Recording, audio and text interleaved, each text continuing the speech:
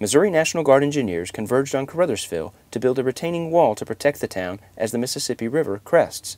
The river is expected to reach 49.5 feet Saturday, making overflow of the 50-feet wall a dangerous possibility. 761 citizen soldiers have come to southeast Missouri in response to the flooding. Of these, the engineers in Caruthersville have been focused on filling sandbags and building a sandbag levee that's 9 feet thick at the base and 3 feet high. That levee will hold seawall overflow from invading the community. Staff Sergeant Mark Weller, a combat engineer with the 1140th Engineer Battalion, explained what the state emergency duty mission means to him.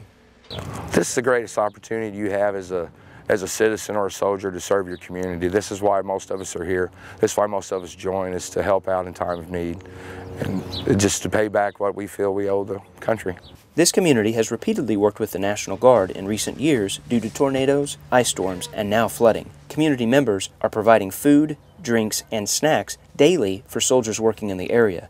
Sheila Baird, a member of the First Baptist Church of Caruthersville, explained what the Missouri National Guard has meant to her after several natural disasters.